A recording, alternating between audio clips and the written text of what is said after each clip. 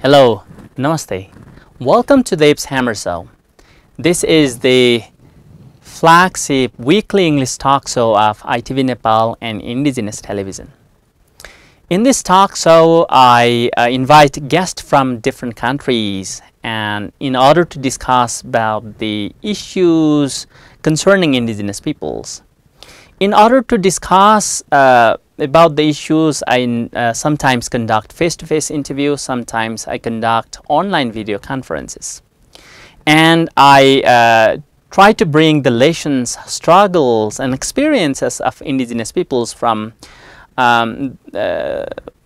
different countries, and I try to connect each other. In this episodes, I'm going to discuss about the Indigenous peoples of Taiwan and the status of Taiwan. Taiwan is known as the Republic of China, and it claims to be a separate country. And whether or not they recognized by other international community of our states, Taiwan is known as the Republic of China and claims to be a separate country, whether or not recognized by other international community of states. However, China claims Taiwan as a province of China. The history shows that the UK, including Japan and China, had ruled Taiwan once in the history.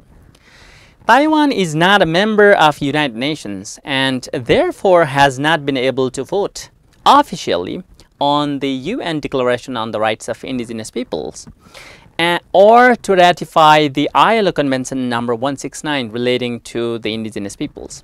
However, at the national level, the government of Taiwan has officially recognized 16 Indigenous peoples in Taiwan, who represent almost 3% of the total 23 million populations. The government of Taiwan has recognized certain rights of Indigenous peoples through the Fundamental Law of Indigenous Peoples, which was enacted in 2005, and the Education for Indigenous Peoples Law, 2004, the State Law for Indigenous Peoples, 2001, and the Regulations, Recognition of Indigenous Peoples, 2002. Also, the government has taken initiative to establish the Indigenous television, Taiwan Indigenous television, in order to let Indigenous peoples raise their voice and promote their culture. So, in order to discuss about the Indigenous peoples issues in Taiwan, I have invited the Indigenous journalist and academician who is actively involved to promote Indigenous peoples' rights of Taiwan in international forum. Her name is Jocelyn Ting-Hui Chien, and her Indigenous name is TUHI Martukaw. And let me first welcome to Jocelyn. Jocelyn, first of all, welcome to the show. Thank you. To start with our conversations, Jocelyn, could you please introduce about yourself and your Indigenous community in Taiwan, please? My name is TUHI. That's my Indigenous name, or people call me Jocelyn, if it's easier. And I'm from Taiwan. I'm from the Binmayan peoples. The name of my community is Kasavagan. Jocelyn, could you also please tell us briefly about the Taiwan and the Indigenous peoples of Taiwan in general before we discuss about various other issues? Okay, so in Taiwan now we have a bit more than 500,000 indigenous population that account for around 2.3% percent of the total population. And in Taiwan we have 16 officially recognized indigenous peoples or nations, but of course we do have more indigenous nations than that.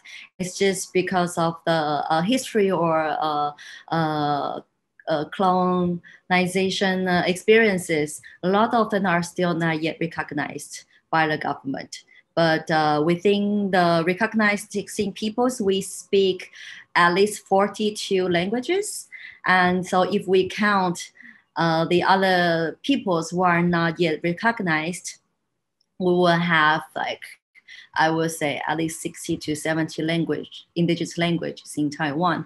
And for the indigenous peoples, we are part of the Austronesian peoples, Austronesian speaking family. That's the area of the Austronesian is from Taiwan all the way to Hawaii, to New Zealand, to Rapa Nui, and also that includes the Philippines, Malaysia, and a lot of Pacific islands, and also a lot of islands of the Southeast Asia. Taiwan claims to be a separate country. However, the China claims to be its province. The history shows that Taiwan was also colonized by different countries, including Japan. Taiwan is also seen often seeking a membership at the UN. Would you please tell us a bit of a history of Taiwan in relation to recognition of indigenous peoples in Taiwan? Okay, so Taiwan, well, the first colonizer came to Taiwan in around 400 years ago in 16th century. That was the Dutch and then the Spanish. They started the very first in Taiwan, and then that was the Chinese dynasty. They took Taiwan as part of their dynasty, but they are not really, proactively ruling Taiwan. They just have it include. And at that time, Taiwan is, of course, occupied by the so-called, now we call ourselves indigenous peoples, but of course, at that time, we don't have this kind of term. And it was all the way until late 19th century, the Chinese dynasty started to take more seriously regarding Taiwan, because Japan at that time started to show their interest in Taiwan because of the natural resources. And then there was a war between Chinese dynasty and Japanese empire. And then Taiwan was taken by Japan because of the war. And it's all the way until 1945 when the Second World War ends. Taiwan is again, we'll have to say that as the condition of the Second World War, or the consequence of Second World War, Japan had to give back Taiwan. But actually, with the treaty they signed at that time, it didn't really say whom or to which country Japan should give Taiwan back to. So as to this vague treaty result in the situation we have now, because between China, the government we have now in Taiwan is the Republic of China. And before that, the Republic of China was in mainland China, but then there was a civil war between Republic of China. The leading party at that time was the Nationalist Party, between the Nationalist Party and the Chinese Communist Party. And after this war, the Chinese Communist Party won the war. So they had the whole mainland China. They built a People's Republic of China now, which is the official member state in the United Nations now. And the Republic of China ROC retreated to Taiwan and started its ruling in Taiwan. In Taiwan, we do have our own election on president and also our own system of government, and the whole, we are de facto independent country. I will have to say, it's just internationally we are not yet recognized, but if we really come to like the reality, we are independent. And with that history, when we talk about colonization, a lot of times people in Taiwan tend to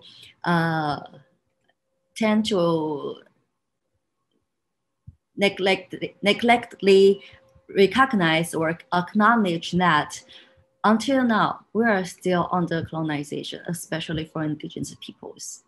as I mentioned earlier, that with the nowadays doesn't matter, like even though we have this transition of democracy in Taiwan we've been through, and we sort of started to have this more of a Taiwanese style of governing, and the ruling party now is a local born political party which is originate from Taiwan, not originate from China or retreated from China at that time. But still, with all this way of thinking or political ideology, indigenous peoples are still very much marginalized.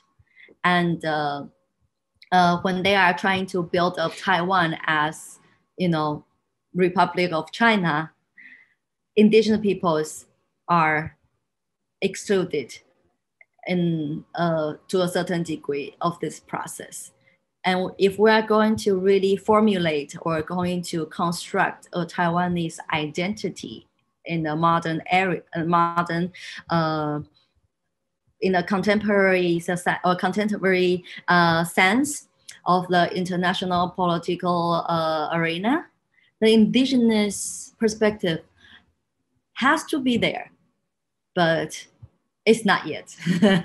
We're still in the process of asserting ourselves into this process, and also to make awareness of that if we're going to talk about decolonization, or if we're going to talk about building up a country, like a real independent country from not only the political mechanism, not only the government system, but from the people's mindset, then we have to include indigenous perspective, indigenous interpretation, also indigenous history in this construction of identity. Could you tell us also the indigenous people's effort to get united within the Taiwan and internationally as well? Also, together with their struggles and some of the issues, including the challenges that they are facing in Taiwan, and their effort to make voices at the national as well as international level? So in the past, so in Taiwan, we've been through 38 years of martial law, and also more than 50 years until now, we still have the influence from that of white terror, which is very high political pressure, oppression on people, especially people with good education, or the leaders of the community. Doesn't matter if it's traditional leaders or like opinion leaders. And starting from the 1980s, when the whole world is with this high tide of social movement, that was the same in Taiwan. In the 1980s, we have waves and waves of different kinds of social movement that includes the rights of the movement on the rights of indigenous peoples. We at first cooperated with a women's group. That was one of the earliest movement we had, because at that time we have this very serious child prostitute issue in Taiwan, and a lot of these child prostitutes were young girls adopted, or young girls who were kidnapped in this country to the cities and to the industry. So that's one of the very early movement or actions the people before us had, is to raise the awareness and also try to rescue those indigenous young kids, young girls in the prostitute industry.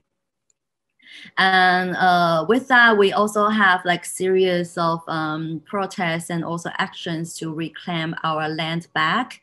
At that time, within this social or indigenous rights movement, we have three major demands. The first one is to reclaim our rights on our land, to get our land back. That's one. The other one is self-determination. And the third one is to reclaim our names back, because in the past, indigenous peoples in Taiwan, we were called tribal people or mountain people, or different ways of or the names we were given by the colonizers, but we want to take back because name is very essential part of our identity, and we should be able to make decision of how are we going to be called. So that was the other thing. So besides the names that we want people to call us, we also want to resume the traditional names to our mountains, to our rivers, to our communities, to our land. So that's the three major demands we have from the 1980s. So actually all the way until now, those are still the issues. And but at least in 1994, there was a constitution amendment. In the constitutions, they changed the term mountain people to indigenous people. And the rights of indigenous peoples were officially recognized and included in the constitution. And in 1997, they again amended the constitution. They amend indigenous people to indigenous peoples with the S, of course in Chinese, but the sense is there. And then in 1995, there's a Council of Indigenous Peoples, which is in the central government level, which is the highest political body to be in charge of indigenous affairs in the government, was established. And then in 2005, indigenous people's basic law was adopted in Taiwan. And then we do have series of legislations on indigenous people's rights like generally adopted a long time. And of course, we have to contribute those to the efforts of the people before us. And then back to the movement, the social movement. So with this kind of a political achievement, there's another tide of wave that to how do I say that? To not promote, but to assert or to try to let people know that it's not enough for us to go on the street in Taipei, in the capital city, and also to communicate with the central government. We have to bring this thought, we have to bring these ideas back to our own community. So we have this term in English. They use tribalism, even though I don't really like the term tribal. But anyway, that's like how people use tribalism. That means that we have to go back to our own peoples. We have to go back to our own communities and to really decolonize ourselves, like from the grassroots. And from that, I would say that was around the half of 1990s. We started this process, and that also we started this process of capacity building of the community, and we started to put more effort on changing the situation or to advance our implementation of rights from a more grassroots or more daily life base, not only just at the government level, but back to our lives that really influence people's everyday life. So, yeah. Jocelyn, I still remember that the movement we made during 2010 in Geneva, and in subsequent years in UN conferences at various forums at the UN. I have seen that you have been engaged actively bringing the indigenous youth voices in UN. What actually motivated you to unite the indigenous youth and bring their voices at the UN system? So actually, the first time when I came to United Nations was in 2006. I was still in college. And at that time, a lot of Indigenous youth who attended the Permanent Forum, they already started this process of gathering young people together and try to assert our voice to the forum. And also because, with different generations, even though we are all talking about education, we're all talking about language revitalization, but with different generations, we have different perspectives, or we have different recommendation or practices that we want to apply, we want to implement. So when I first attended the forum, that was already started. And I was very much inspired at that time because, at that time I was 21. And I met a lot of young people around my age. They already know very clearly about their own history, not only about their own family history, but also the whole people, and also like the whole country, the history of the indigenous peoples among their countries. But for me at that time, as I'm a half-blood, my dad is not indigenous, and I grew up in the city. I really at that time couldn't tell much about my own people, about the history. As I just mentioned, the lost history that I just mentioned, I couldn't really say anything about that because of the education I had, because of the environment I had when I was a kid. So I was very much shocked and inspired because, I realized that actually for people at my age, we could do a lot. We could be very knowledgeable. We could share a lot. And that's something I never be taught in the past 20 years of my life. And again, that's very colonial thing, how we were educated that way.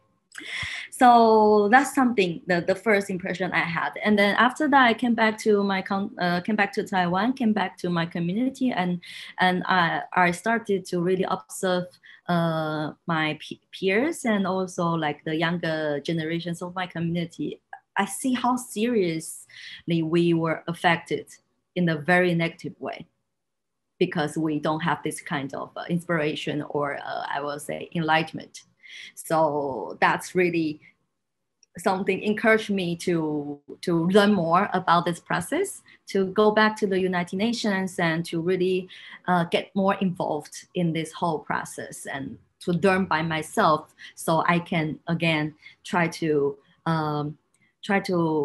when I absorb these experiences, I can again try to come up with a more appropriate way to share with my own people.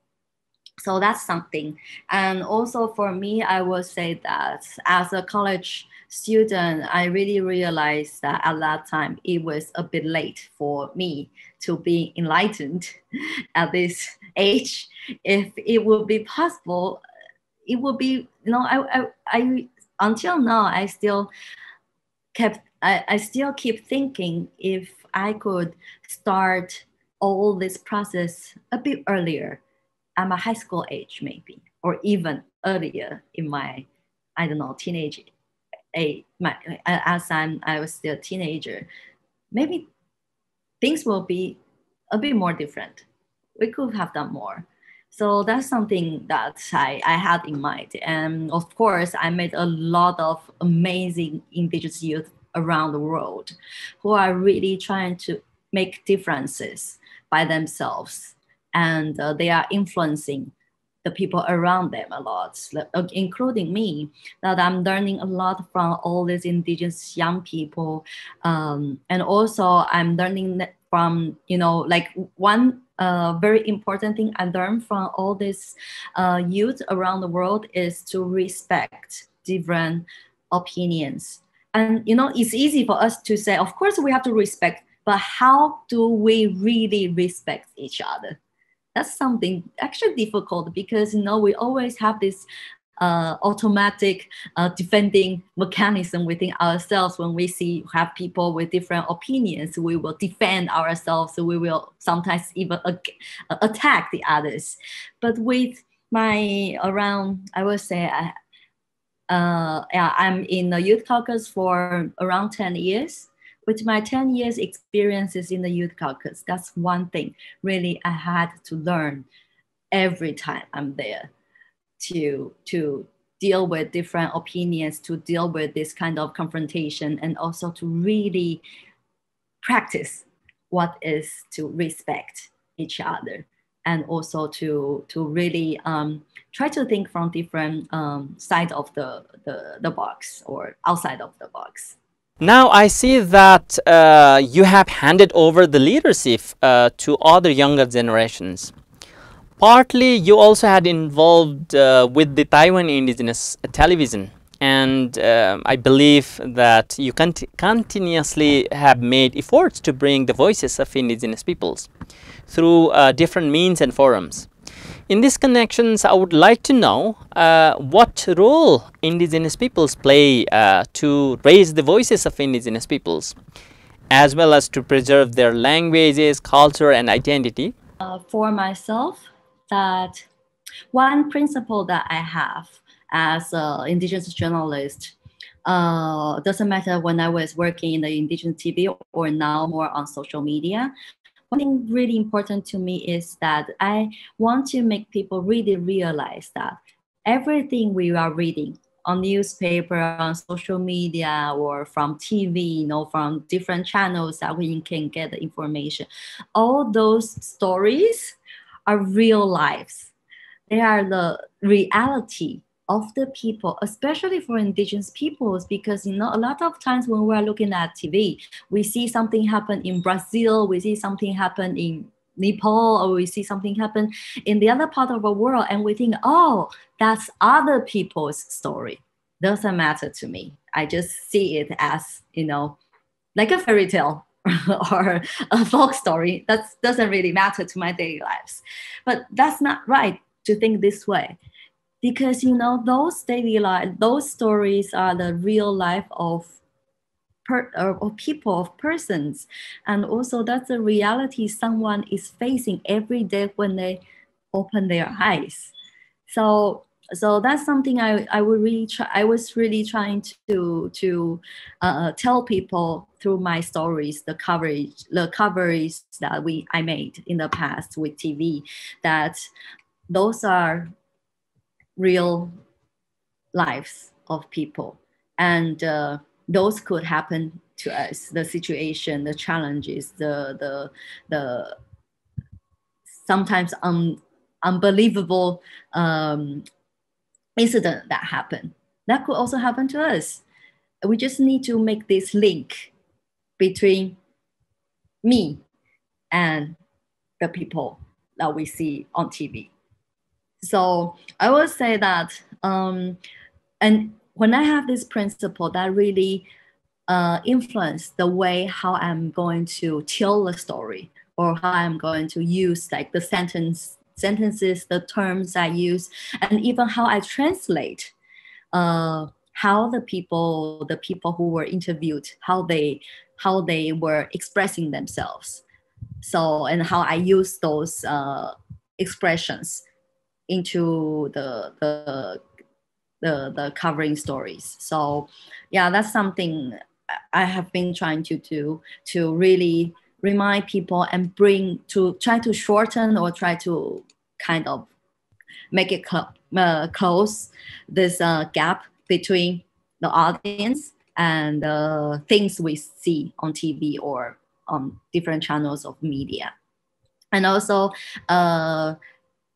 in recent years, because I'm also teaching in university, most of my students who are not Indigenous, I'm also trying to raise this, we will say it's media literacy, because nowadays we do have too many channels, too many possibilities to get information from different different types of media, and but we've never learned how to identify, how to evaluate those informations. Sometimes we just take whatever come in and then spread it out without thinking. So that's also something I'm trying to do now since 3-4 years ago, since I started to teach in university, especially for the non-Indigenous students. I've been trying to train them to think more critically, not only regarding sensibility on racial issues, but also on gender issues, on child issue, children's issues, or just trying to really make them kind of put these ideas of media literacy to the people, because it's not common actually in Taiwan to have this kind of courses at university. I believe indigenous peoples from around the world can learn a lot from the Taiwan indigenous peoples. Though there are many countries which have not been able to recognize indigenous peoples legally.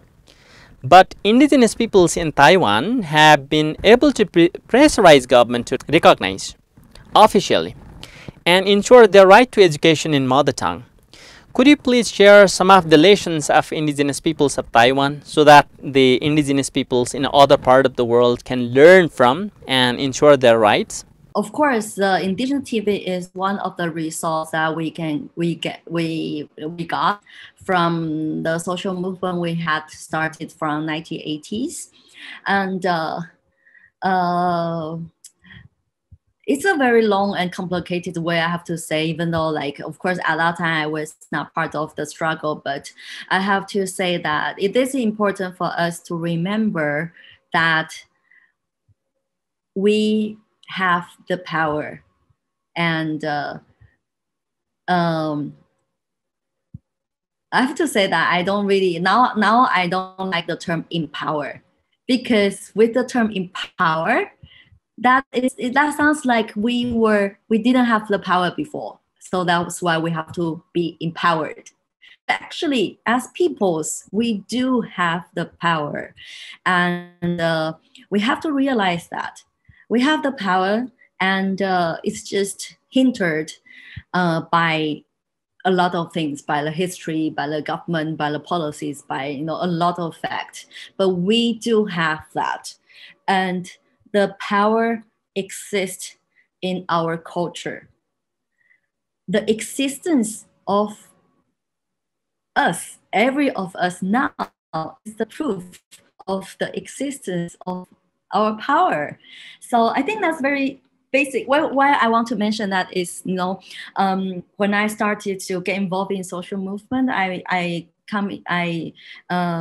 met a lot of different. I met a lot of people who are working from different perspectives. They like to talk about empower. But if we have this concept of empower within us, then we will think, if the government doing something to respond to our demand, then we have to be thankful. That's totally wrong. We don't have to be thankful to that, because that's something they have to do. They should do. They should have done that hundreds of years ago. So I think that will give us like a strong, very strong belief that what are we doing is our right. It's the different they are, we are the right holders, and the other actors, the other stakeholders, they have the responsibilities to assist us to realize, to implement the rights we have. So that's something they have to do. That's their obligations. Mm-hmm. So I will say that's one thing very important, because if we don't have this in mind, we don't believe, or we don't practice that we are the right holder, we are the power holders, then a lot of times we will retreat when we are confronting against the government, or we will be easily satisfied by a bit doings the government kind of gives then we will think, oh, that's enough. And we already got what we want. But that's not true, because, this is always, just like when we are talking about self-determination. If one day in Taiwan, we have an indigenous autonomous government, that doesn't mean it's a stop. That doesn't mean that's a period there. We have to keep going. Right is something evolving. The concept of rights, the implementation of rights, and how we are going to assert our rights is something evolving. And with the time, with the situation, with all these different factors, we will never come to a full stop. So I think that's something important, because from the experiences we have in Taiwan, a lot of people will think when we have the Indigenous People's Basic Law, that's a victory. And then we stop. And some people, they just get out of the movement. But that's not right. So yeah, that's something I would like to share. Jocelyn, we have come to the almost end of the show. Lastly, I would like to request you to give one-line message to the world's Indigenous brothers and sisters, calling them to continue their struggles. Okay, so what I want to say is that decolonization is something starting from our daily lives. To assert our right to self-determination is also part of that process. We can start as simple as from telling people how should they call us. Even doesn't matter if we want them to call us by our indigenous name, or they should call us by any kind of term. That's something simple, but not so easy to do. That's something we should start. We can start from, and on that base, we are asserting our right to self-determination. Thank you, Jocelyn, for your time, as well as amazing sharings of your experiences about Indigenous peoples of Taiwan and your efforts you made around the world. Thank you. I have come to the end of the show, and in these episodes I had discussed and I had made effort to bring into the discussion about the issues of Indigenous peoples of Taiwan, which despite being a de facto nation state has been able to recognize Indigenous peoples officially and guarantee the rights of Indigenous peoples. From the discussion with Jocelyn also, it has been clear.